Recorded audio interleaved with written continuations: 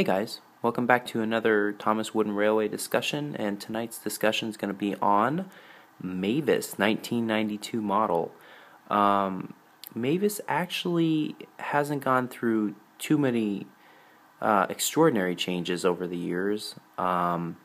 She has gone through a couple, and I'm going to point them out right now.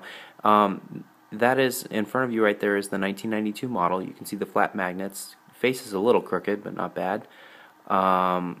The top, you can see the dome at the top is made out of wood.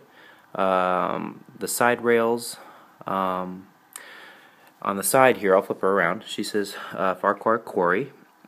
It says Mavis. I got some edge wear on this particular model. The back has got some flat magnets as well. Once again, the other side. There she is.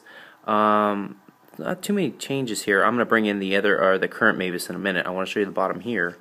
You can see the staples on the bottom, and the biggest change is right there.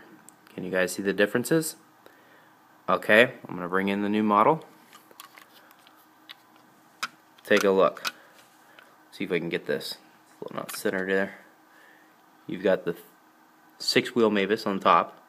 Get the 4-wheel Mavis, and you can see when people say thin wheels, you can see what they're talking about. The bottom wheels are a little bit more thin. Let me show you both of these models from the front, okay? Let's put them in the picture here. There we go. Okay, so as you can see, flat magnets on the right. The paint job is a little bit different. The dome at the top is different. Not too extraordinarily different. The side rails, amazingly, really haven't changed, and I'm gonna kind of put them out here in a minute. You can see the side rails here. There's not too many differences on these side rails here. Let's move a little bit here. I showed you, let's see the back.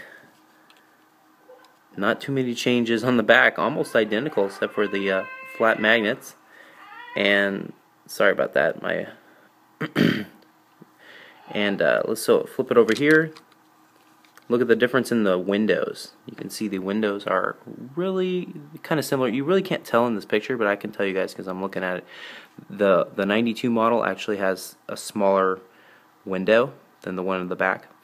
And anyways, I just wanted to bring up these slight differences on this Mavis and bring it up as a discussion so you guys can discuss it and let me know what you think of the 4-wheel Mavis as opposed to the 6-wheel Mavis. It's kind of an interesting change. I know they only had the 4-wheel in the 1992 model, and then they switched over to the Mavis we know and love today, which is the 6-wheel model. So I'm not exactly sure why they did that. I did test this 4-wheel Mavis on a track kind of going up and down some slopes, and it wasn't as easy to push as the 6-wheel Mavis, but I'm not sure if that's why they changed it or not.